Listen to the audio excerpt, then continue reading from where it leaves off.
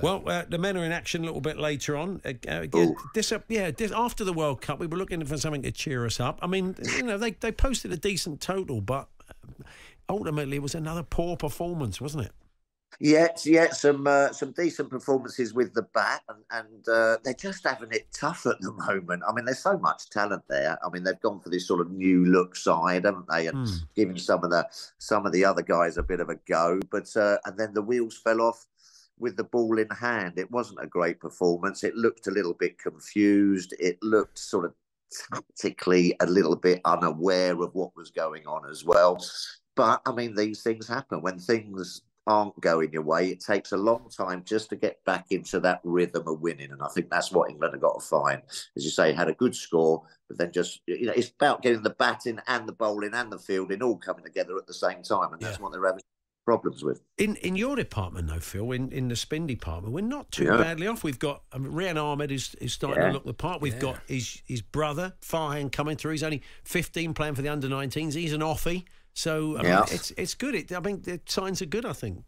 Yeah, no, absolutely. I mean, he's potentially a bit of a superstar, I think, Rian Ahmed.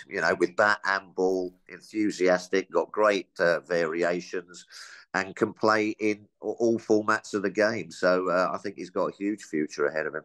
Obviously, you never lost form ever, Phil. But Sam Curran's lost a bit of form. What do you think is going wrong in his? Do you think it's physical? Do you think it's mental? What do you think he needs to do to get back? Yeah, I think it's just one of those things. When you come off a sort of a bit of a hammering in a World Cup, and Sam Curran was one of our sort of like leading lights going into that, and he got his confidence knocked a little bit, didn't he? He played a couple of games and then was sort of taken out of the firing line. So he needs to get back at it a little bit. Superb cricket, all the experience in the world. He'll be back. It's just this England side at the moment are just having it tough, and you go through stages. It's like football teams, all sorts of teams. And sometimes you're just scratching your head. I mean, we were all scratching our head at that World Cup going, what is going wrong here? It's very difficult to put your finger on it.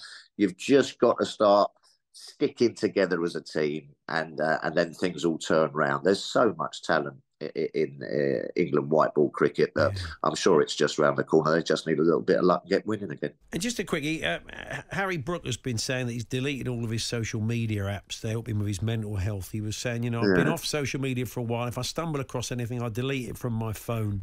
It just keeps him away from the negativity. And he made the point, the boys are on tour, they've got a lot of time on their hands, they're in their room, start scrolling through their phones, they come up against something. I mean, thankfully it wasn't around in your time, because I'm sure you would have engaged, taken some of these blokes on. But it's true. It's a lot of people in sport are saying the same thing. You think maybe getting off it's a good call, isn't it? Well, I think it is. I think it is because I mean, it was in my days. It was always the newspapers. You know what I mean? And you always sort of said you never read the newspapers, but you sort of did. You were always sort of like, if there's one laying around, sort of like have a little sort of flick through it and what have you, and it does it does allow that negativity to creep into your head, especially when you're away on tours. There's nothing else to do. You're sitting around with a lot of sort of time on your hands. I think it's a very good call for sportsmen. It allows you just to concentrate on the task at hand with no other interferences. You've got your mates, you've got your coaches, you've got the people that you go to in times of lack of form and what have you. You don't need all these other outside influences getting stuck into your brain. Good to talk to you, Kat. Thanks very much for joining us. Paul Hawksbee and Andy Jacobs, Monday to Friday afternoons 1 till 4 on AM, on DAB, via the talkSPORT app and on your smart speaker. talkSPORT.